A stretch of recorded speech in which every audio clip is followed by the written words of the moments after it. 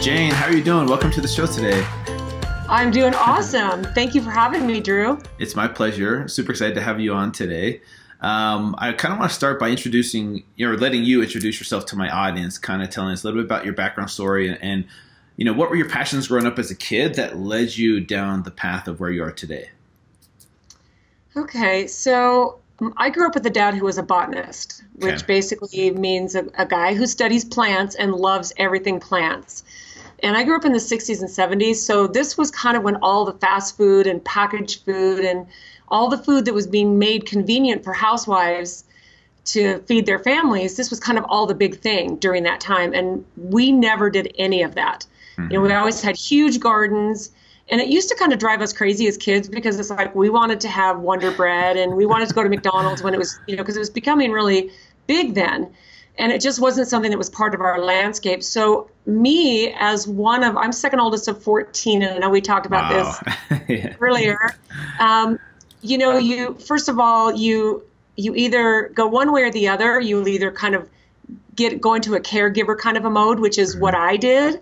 In fact, it's kind of a funny joke in my family. I'm second to the oldest, and my sister, who's a year older than me, is literally 11 months older than me. And it's always a joke that I'm truly the oldest. Really? Because, it's just kind of like, there's a whole lot of big stories behind that. But so I think what happened is, of all my siblings, I kind of latched onto this at an early age as far as just the whole holistic. Now, all of us embrace this lifestyle as adults, but me as a kid, I've still to this day never smoked a cigarette ever.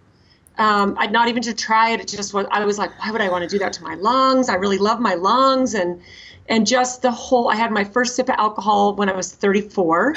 And that partly was the culture that I was raised in. Yep.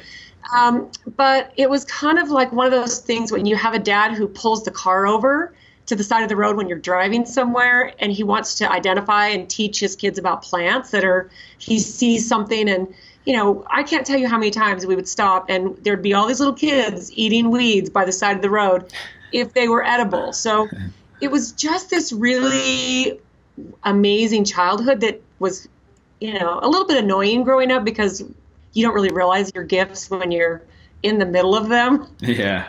But yeah, so that was kind of my background about where I kind of got the love of natural medicine and herbal healing. And I kind of come by it pretty honestly. Yeah. So before we get down to your journey later on, I kind of want to talk about your teenage years and college years. Did you find yourself rebelling at all against your parents because, that they're trying to push that agenda on you? Sometimes it can cause kids to rebel. Do you feel like that happened to you? But it sounds like you embraced it from a young age. Did you keep eating that healthy food while your friends were eating Pop-Tarts and going to fast food places all the time? Or how did that work? I got to discover all the fast food when I was in my 20s. Gotcha. I got married really young. And I just thought my parents have been depriving me of Burger King and Taco Bell and candy bars and Twinkies and Ding Dongs. And honestly, from almost the whole decade of my 20s, because I got married really young when I was 18. And when you get married, you get to do your own thing, or when you move out of the house, right? Yeah. So I ate whatever I wanted. I started teaching exercise classes when I was 18 as well. So I was always super active. But during my 20s, I gained 40 pounds because I was eating so much crap. So yeah, I rebelled. I rebelled at my own expense. Gotcha.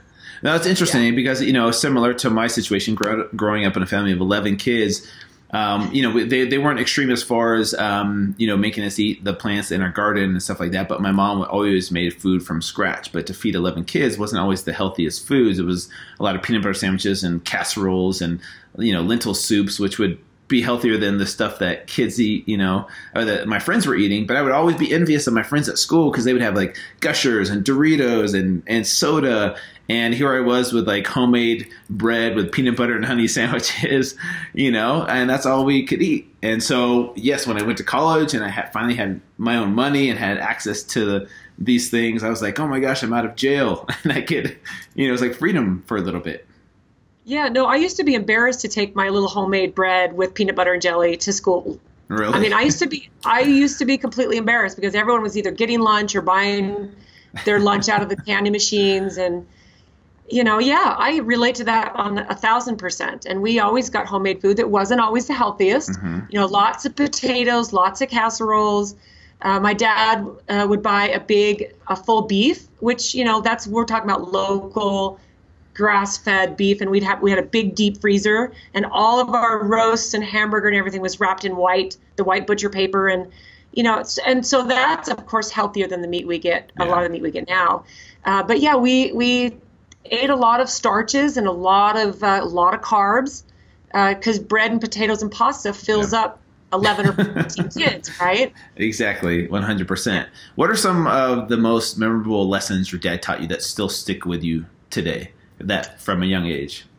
Yeah, I grew up super unique because of just what my dad did. And he was the doctor of basically medicinal botany. So his PhD was making medicine out of plants. And he formed a company when I was young, and he sold mostly to practitioners like natural doctors and acupuncturists and chiropractors and all that. And what would happen is at different times during my growing up, he would have, like, say, when he wrote his book, his best friend, who was a chiropractor, wrote the foreword to it. And then he would come to dinner like every week or every couple weeks, and all of us little kids would line up and we would get adjustments. Really? And sometimes we would get acupuncture, and sometimes we'd get iridology, which is reading the irises of your eyes, and we'd get reflexology on our feet. So it'd be like these little healing sessions would happen like on a regular basis from the time I was a baby clear until I left the house. And that was like normal to us, which looking back now, it's like, wow, this is a big stuff that's coming around now. People are looking at natural modalities and things to get well without going on to drugs and, all that stuff. So I would say that's probably the hugest memory. Okay. It's just all these little healings we used to get. Crazy, right? That's so cool, though. I mean, your dad was the ultimate, original biohacker. Before it was even called biohacking. It's completely true. And he's teaching all of his little kids to be biohackers. Yeah. That's awesome. Yeah. So you said you kind of rebelled in your 20s. Like I'm assuming that your first husband didn't grow up in this world, and so he was wanting to eat those processed foods because everyone else was. At what point did you kind of get into this field then? Well, so I started teaching exercise classes when I was 18. So I got into fitness super early. And I would really say that fitness saved me from my bad eating, because I right away started teaching classes. I got my personal trainer certification, and I was always in the gym. So I have 2 kids who are now in their 30s, but I dragged them to the gym. The gym is like their second nature for them now as adults too. But I think that just the way that I was so active. Like at one point I was teaching 17 classes a week. Oh my gosh. Yeah. And it was amazing to me. I felt amazing. And I still teach to this day. It's something that is like part of who I am as far as being fit. But yeah, what do you teach and how long have you been teaching it? What do you teach still? Okay. So right now I've been, next year in 2019, I have been teaching for 40 years. I know. Is that insane? That's crazy. And what kind of classes do you teach? So, well, I've taught everything from body pump to, right now I just teach step. So I teach one step class once a week, and it's at a 24-hour fitness here in Salt Lake City, and I have 50 people show up every Saturday, and it's a dance party. So I'm just kind of like, how am I still doing this at 57? It blows me away a little. Yeah, I think that's so cool. Okay, so exercise saved you. And then at what point, did you have a career? Were you a stay-at-home mom? When did you get into this field of what you do now, though? Yeah, so I was not really a stay-at-home mom. I mean, I worked at the gym. Okay. I started selling memberships when I was teaching. My kids went to school. Then I lived at the gym during the day. So when I wasn't teaching or training someone, I was selling memberships. And then when I was 34, I opened my own gym, and that was amazing and awesome. And it was a big entrepreneurial fail because it's tough. Anytime you go into a business, it's always tough, and you learn these big lessons. And I don't regret any of that. But I also went through a divorce at the same time that I opened my gym. So that was kind of a big deal too. But then what happened is I started really studying nutrition, because even though I exercised all the time, I didn't feel good. I had constipation. I had bloating. I was really sick of not working so hard and not seeing the results. I'm like, why, I should look amazing if I'm teaching all these classes. And so I started studying really deeply. And I don't know if you've heard of a book called Fats That Heal and Fats That Kill. No. Tell us. Okay, so it's this huge, thick book. I'm not kidding. It's about this book. It's this thick. It's actually the thesis that was written by a guy named Udo Erasmus, and I hope I'm pronouncing his name right, but this was about 20 years ago. I was reading this book. This was just in my stack of books, and I would read these like they were novels. And this was like thick, dense, scientific stuff. And in this book about healthy fats, which is also kind of funny because now we know fats are good for us, right? Yeah. Yep. There's this paragraph on one page about the damaging effects of sugar. It was one paragraph in this big, thick book about fats. And for some reason, this washed over me. And I was like, I don't even believe this, because I was a complete sugar addict. That was my biggest problem. And immediately, the moment I read that, I was 38 years old, and I stopped sugar. I stopped bread. I stopped pasta. I stopped everything, like immediately. And in about 2 months, I was 40 pounds down. Wow. And I never felt better. I never looked better. And honestly, it's been almost 20 years, and I've never looked back. So that was just a turning point. I know not everybody gets to click that way. But it was like, that made so much sense to me. And reading about all these fats and how they affect us and how they're good for our brain and this was 20 years ago. Yeah. And now we know, right? Yeah. That's interesting. Yeah. Before the whole keto thing became mainstream, you were kind of doing a ketogenic approach. What was your food looking like those days? Like, what types of foods were you eating back then? You said you cut out those pastas and breads, but what else were you eating? Well, I ate a ton of vegetables because right at the same time, I was also reading things like the China Study, books that were very, very heavy, vegan, vegetarian. And so I became a vegetarian for 12 years. Okay. At the same time. So, but I also became a smart vegetarian. Like I knew I needed to supplement with B vitamins. I knew that I didn't want to be a vegan or a vegetarian that ate too much sugar, because you can be a very unhealthy vegetarian. Yep.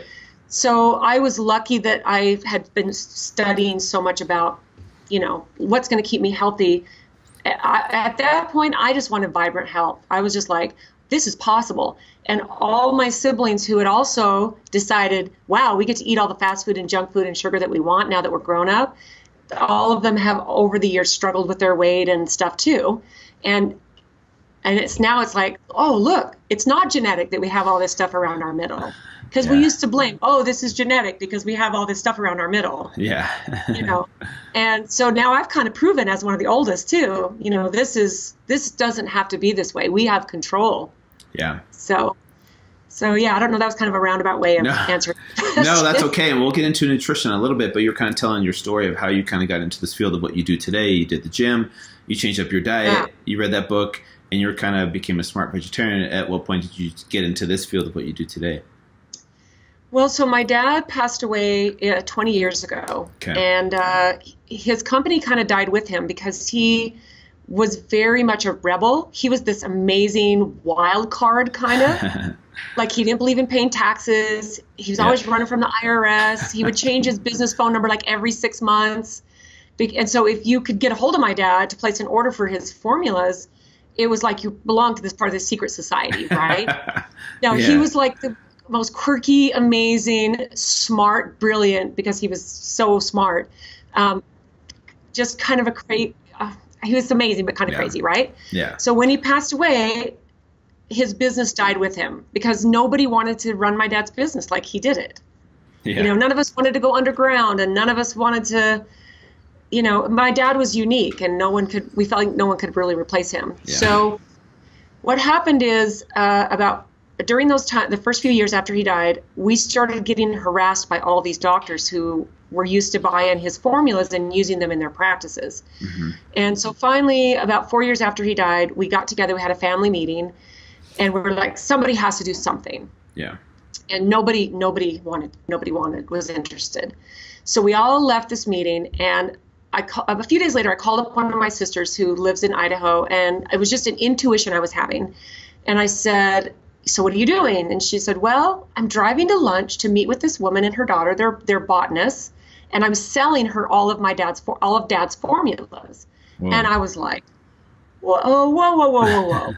Yeah. I'm like, and I was working in corporate America at 24 Hour Fitness at that point, and I was bitterly unhappy. And I just said, wait a minute, I think I want to do that. I think I want to do that. Yeah. And so she literally pulled over. She was on the way. She was like 10 minutes from lunch. Whoa. To literally, if I had not called her at that moment, I mean, so I restarted my dad's company like 16 years ago. And I started all over. I do everything legal. I pay all my taxes. Everything's above board. And it's grown into this beautiful, I get to help people every day. Yeah. My formulas, I've got my own line, and now I do my dad's too. And I get to see people get well from really serious issues. And it's like what you do. Yeah. We get to affect people and make their life better. And what's interesting is the older I get, it's kind of like people are like, okay, so what are you doing? Because I'm not on any drugs. Yeah. So I still have the holistic part of the lifestyle as well. I exercise, I eat right, I forgive quickly. There's the whole component of holistic wellness. Yeah, so it's not just as simple as taking supplements or even eating healthy and exercising. There's so much more to health and wellness than just that. And we'll get into that in a little bit. There's a mental and emotional and spiritual component as well. Before we get into that, though, when you took over your dad's company, here you are with these formulas. Was there a learning curve, or did you already know, like, oh, this formula does this formula does that? Like, were you already educated on that? Yeah, so my dad took full advantage of having 14 kids, and we were his worker bees. So and I'm being second oldest, I was one of the people who my dad put us to work. And back in those days, and even when I first restarted my dad's company, we made everything by hand. Wow. So I did that for probably the first 10 or 11 years when I restarted my dad's company. I made everything by hand. And now, of course, we have everything manufactured at a facility, and we had to become FDA compliant. Mm-hmm. So yeah, the learning curve came as all the stuff that used to get thrown at my dad, questions about this virus and this parasite and this fungus and how do I go out, so the last 16 years have been a lot of deep study where I have learned so much. In fact, I say now on a kind of regular basis to my siblings, I wish so bad I could talk to Dad right now, because I feel like I learned some things that he didn't know, which sounds, I don't mean that disrespectful. Sure. But it's like there's so many things that I've learned and people that I've connected with that I feel like, besides it's a whole different world now, right? It is. It's just a smaller world, right? There's social media and like you don't have to go, to find research, you can just go on your laptop and find all the research you want. Whereas back in the days, I remember going to the library and having to look up like, old studies or read old books. And it's just now it's at your fingertips. I'm curious to know about some of your dad's formulas that you said some doctors were harassing you guys about as far as like, hey, we want this. Where is it? What were some of like his most popular formulas that have done really well over the years? Yeah, so probably the most popular thing we do is made from a plant called lomatium. And I think that when I met you the other day, I was kind of talking a little bit about that. So it's a Native American plant that is, the common name is desert parsley. And even at that point, most people don't know what that is or, and it's in the parsley family because the leaves look like parsley. And so it is in the parsley family, but the part of the plant where it has all of its power is in the root. Okay. And it is what's known as a broad spectrum antimicrobial. So if you think virus, fungus, yeast, and some types of bad bacteria. So it'll even go after SIBO, the bacteria that can overpopulate your gut. So this plant we make it into a tincture, but we also make it into a capsule form too. In a small percentage of people that take it for the first time, it can come with a one-time full body, really intense detox rash. And so it's healing you, but it's really disconcerting and it scares people away from using it, but it changes the game, like urinary tract infections, warts or viral infections. Wow. Epstein-Barr, shingles. No, it wipes these viruses out. Yeah. And it's very, very, so it's probably my dad, he spent 30 years studying this plant, and that was probably his biggest gift to the herbal world.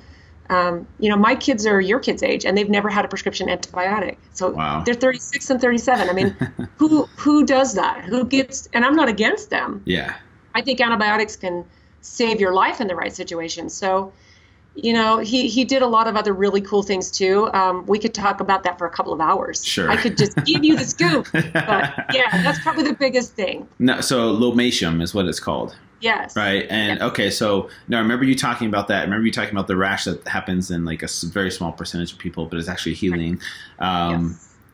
So I remember you talking about that. So that's available. Like people can purchase that. Are you guys the only ones that create it, or are there other companies now that create it?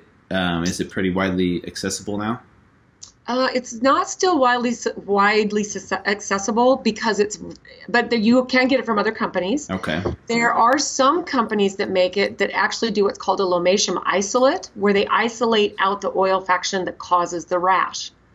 So if you buy a lomatium isolate, you're not going to get the rash, but it also takes away part of its power. And I believe it takes away the biggest part of its power. Gotcha. Because not everybody gets the rash, but, it's also not cultivated. So you can't take a bunch of seeds and go plant rows and rows and rows of it. Yeah. It's never been successfully cultivated. So it only grows in the Pacific Northwest of the United States. So it grows in one part of the world. And we go out every fall as a family. That's when the time to wildcraft it, and we wildcraft it as a family. We still do that. That is so cool. That is awesome that you guys do that as a family too. So it sounds like everyone's part of the business now. Or not everyone. No. Two of my brothers help me wildcraft. Okay. And then my youngest son, is my main guy. Cool. And he's kind of spearheads that, and he's amazing and strong and loves it. He like pulls the root out and he's like gives it love, and he's like, oh, you're going to heal the world. And so yes, we still do that, but it's it's tricky because you can't get a bunch of it, and it's very labor intensive to go get it. And yeah. Okay. So, you mentioned some things that you said you wish you could talk to your dad about that you've learned over the years. What are some of the things that you've learned over the years that maybe, someone back when he was alive, just it wasn't available to them? Yes. So that's a really good question. And I'm glad you asked me that, because to me, this is super fascinating.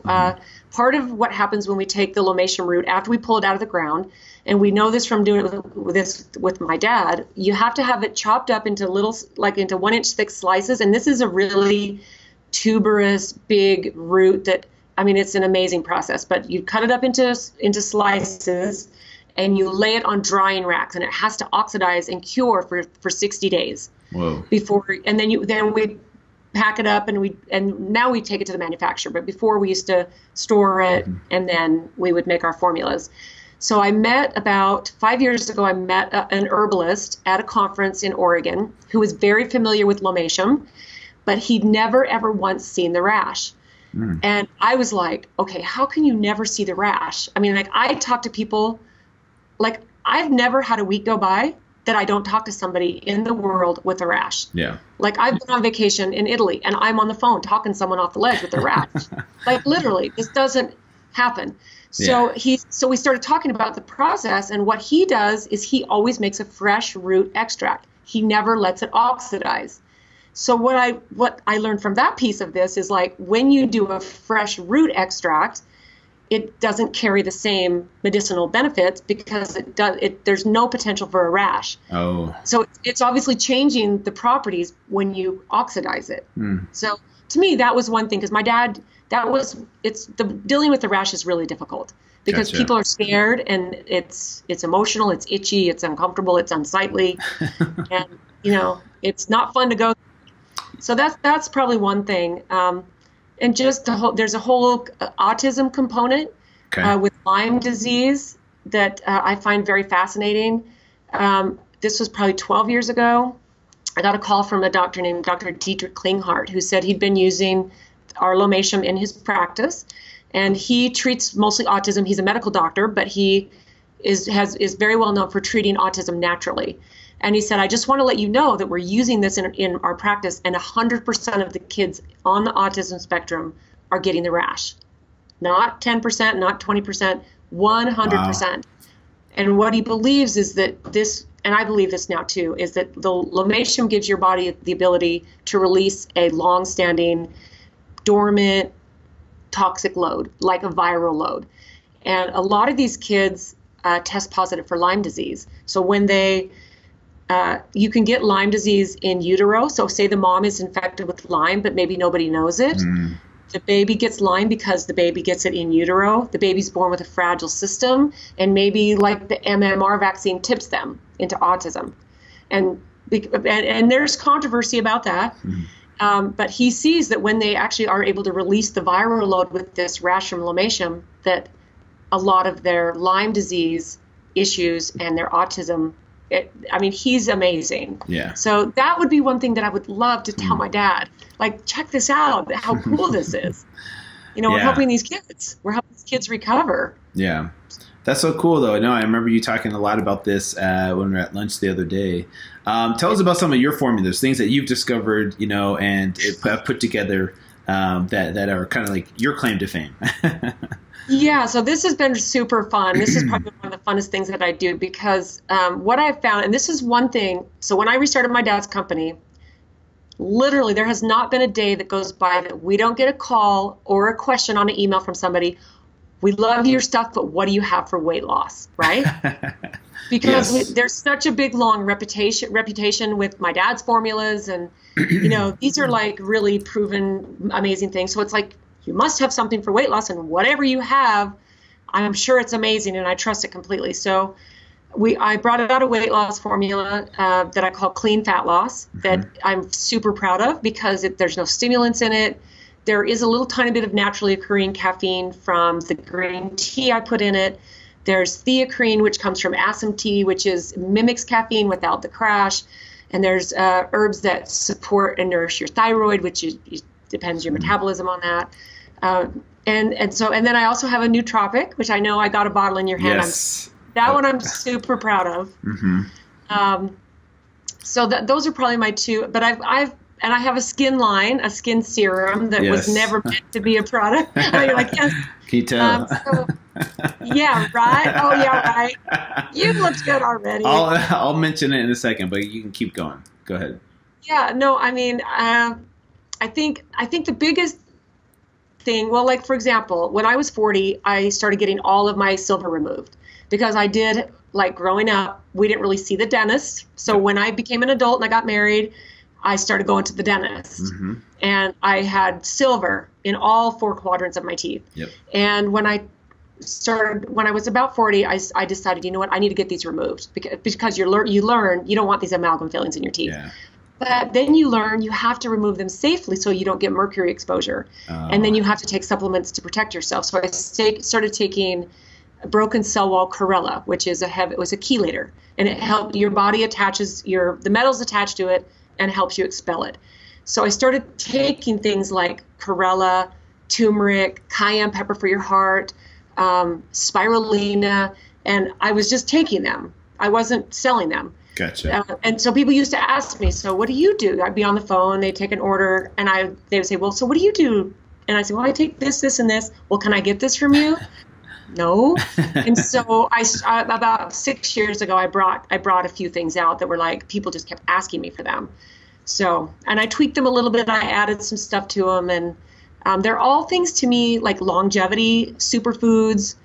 I've been doing turmeric for 17 years now, and now turmeric's huge, right? Yeah, exactly. Yeah. It seems like you've been ahead of the curve on most of this stuff, and your dad too. Yeah, and I honestly think it's just the way I was raised, and I think that's a big chunk of it. I really do. Yeah. So twofold question here. You mentioned cayenne pepper. I was going to ask you, what are some of the most common herbs that are overlooked in supplementation or diet, similar to cayenne? And then also, what are some of the most not so well known that people would want to learn about, that would people should go research, other than what's the antimicrobial one you mentioned? Starts with L. Lomatium. Yeah, lomatium. I haven't had that memorized yet, so I'm going to get you some of that so that and it's going to become your favorite once you start using it. Okay. Truly, especially during cold and flu season or when you travel. Yes. I always tell people, when you know me, if you know me, you should not ever be sick. Yes, exactly. Well, So, I'm looking forward to that. So, do you remember the questions? I do. Okay, I do. there's a lot to Okay, that. so I would say things like, okay, think about your kitchen cupboard. Mm-hmm. You have turmeric, you have cayenne pepper, sometimes you have basil, you have oregano. Mm-hmm. Your kitchen cupboard full of spices is one of your most powerful things. But here's the thing. If you have spices that have been sitting in your cupboard longer than 3 months, they've lost all their medicinal power. Oh. So, and most people have things that, like, I just filmed this segment about this for an online herbal course that I'm doing. And the guy who was filming it for me, he kind of looked around the camera and he goes, okay, so I've been married for 17 years and I have a thingy of spices that we got for our wedding. Like those little round things, And I said, dude, you need to chuck that because you are getting nothing out. You're probably not even getting any flavor. Yeah. So basil, if you can get basil from a garden, you can get rosemary, you can get your parsleys, like Italian parsley and regular parsley and chives. Like I have pots of this growing in my yard right now. Mm-hmm. And the thing is, these foods, these are superfoods that have more nutritional value than your vegetables, like lettuces and carrots and all the stuff that we know we're supposed to eat. These things contain more of a medicinal power punch, nutrition-wise, than any of your fruits and vegetables combined.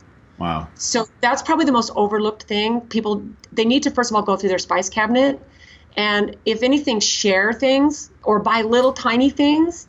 Don't buy a big thing of, unless you're going to use it up. Yeah. Because otherwise it might flavor. And then like pepper that you sprinkle on your food.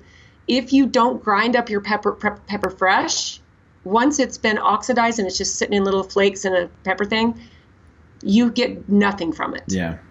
No benefits. You might get a little bit of flavor, but you're getting no benefits. And then as far as things that people need to look at, I would suggest people take a look at cat's claw. What's that? So this is a rainforest herb, and it is a powerhouse, anti-inflammatory. It's what's known as opener of the way. It balances intestinal flora, and it also goes after inflammation, intestinal flora, and it also is powerful anti-cancer, just so for prevention. And so people with arthritis or serious inflammation issues, cat's claw is a powerful like herbal arsenal to have in your toolbox. Okay. So and there's sorry. You can buy the capsule form, pill form. You can buy it in capsule form. You can also buy it in liquid form. Okay. So we actually make herbal extract of it. So what's nice about that is it goes right to the bloodstream. So it's like a liposomal type of dropper thing, or what? It's not liposomal. All the tinctures that we do are all they're in 190 proof organic cane alcohol. They're not extracts, and we don't do any liposomal. But liposomal is good. But anytime you do a liquid, your body doesn't have to digest it. It can simply go right to the bloodstream and go to work very quickly. So it probably tastes horrible, right? Yes. But it's just like a dropper size, right? Yeah. Okay. And you can dilute it. Like we suggest that you put it in a little bit of water. Like anytime you're doing a liquid herbal, and people shy away from them because they don't taste good, which is a total shame. Yeah. Because they work so quick and they're so pure. And besides, our taste buds have kind of been messed up by all the processed food and junk food. And we want everything to taste really super good. Yeah. Yeah, of course. Yeah. Okay. So cat's claw, lomatium. I got that time. Anything else what's that? Suma root. What's that? Suma. So suma comes from Brazil. And suma is what's known as an adaptogenic herb. It helps to balance body chemistry. It's also naturally high in very absorbable iron. So if someone is anemic, has low blood iron, now it's not going to mess them up. Like if you got an iron supplement, you would probably constipate you, and it might mess up your iron levels. But this goes in and it kind of, I like to look at suma root as it goes in, it looks around, and it sees what needs to be balanced. So it actually is what's known as an adaptogenic herb. It adapts to the environment. Okay. So if you need this, it will help you with this. It's very, very, very powerful. got a lot of amazing properties, and that's something I take every day and have for 20 years. Gotcha. So, okay. Yeah. Interesting. Yeah. What about, the most common ones that you would give to kids that you think most kids need growing up? Are all these, would you give kids all of these, the ones that you're mentioning? I'm assuming you can, but also like which ones would be the most important as kids are growing, that are safe? Well, these are natural and God-made. Yeah. So they are all set. But the thing is, kids don't usually have as many issues as adults do, especially in our modern world when you let your health get to a certain point. Mm-hmm. I would say the lomatium would be the number one thing that I would want to raise my kids with. Yeah. Because of how powerful it is and all the things that little kids get while they're building their immune system, like ear infections and cold and flu, and kids are around other kids during school and they pick up everything and come home with everything. So lomatium is very safe. I gave it to my own kids when they were just a couple of months old, and now my grandkids take it. And so I would say that would be something I would never want to raise my kids without. But you can also give your kids cayenne pepper. You can give them, you can give them pretty much almost anything. But the thing is, kids don't usually need them like adults. Especially if you feed them well. And if they take an antibiotic, then you need to make sure they get some really good probiotics in their system. I mean, everybody's knowing about this stuff now. Gotcha. And what about women and hormones? So let's say, menopause or, their menstrual cycle, like things that can help support healthy hormones for women. Yeah, that's a really good question. Now, the number one thing that women need to pay attention to when they're, and I denied it for a long time that I was going through that, just because you don't ever want to think you're getting older. But the number one thing for women is lifestyle. Because, even though our hormones do change, and I would suggest that every woman go get a hormone panel. It's just a simple blood draw, and you can get a full hormone panel and see what's happening. And there are foods that you can eat that actually will help balance hormones. And then I have an herbal that was one of my dad's original formulas. It's actually in capsule form. Mm-hmm. And I've been on that for about 8 years. There's 6 herbs in it. And that's one reason I take the Suma, is because it helps to balance body chemistry while my body's going through the changes. But if you have a clean lifestyle and you go really low or no alcohol, your body can survive these hormonal changes a lot better than if you don't. Exercise every day. It's not just about throwing a supplement or an herb at something like that, Sure. Even though that can make a big difference. But if you don't put into check these other lifestyle factors, you can't just expect an herb to take care of something that, you're just living, you have to live, you have to eat healthy. And if some people need to dial it in a little bit, dial it in tighter. And if you're willing to do that, you'd be surprised how you can survive those hormonal changes as you get older. Yeah, and I think it's really important we bring this up. Even you as a supplement owner, it's important to talk about supplements' role, right? It does not replace living a healthy lifestyle. It's not the magic pill where you can eat whatever you want to, and then you take these pills and you look amazing and your hormones are balanced and you don't have to change anything about you. I wish there was an easy path in life, but there's not. Yeah, it doesn't work that way. To me, this is what I say to people when they come to me and ask me, what should I take so I can be as healthy as you? I'm like, tell me what you're eating. That's the first thing I ask. Yeah. I always start there. And then, or if someone says to me, well, I can't afford all these supplements that I'd really like to take. Well, what are you eating? So don't take any supplements, but dial in your lifestyle. Yeah. Afford really good food, or afford really organic food. Pay attention to what you're eating. Forget the supplements. Start with your diet. If you think you can't afford it, or if you are eating a crappy lifestyle, I don't want to sell you supplements.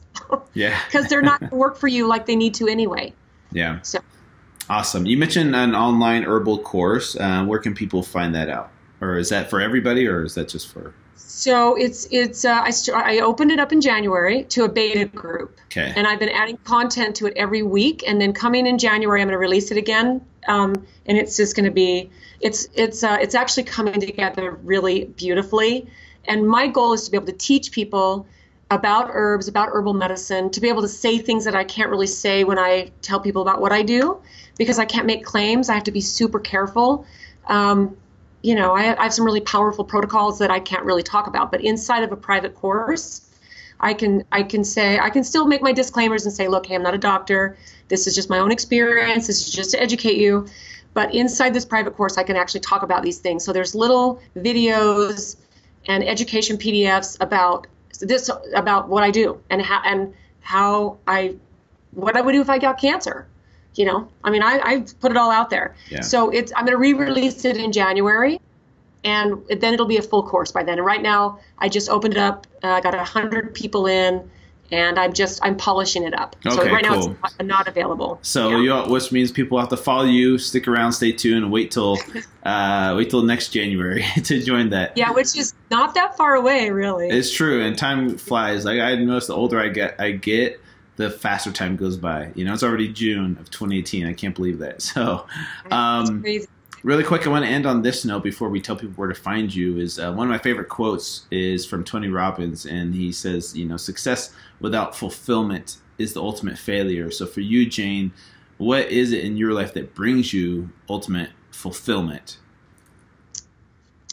Oh, I love this question because to me, when I get up early because I love what I do so much. Mm-hmm. When I open up my email and there's an email from somebody telling me how what I do changed their life or the life of someone they love, or I get a phone call. You can't replace the fact that you can change one person's life. To me, that is like the most fulfilling thing. It enriches me so much. It gives me total purpose.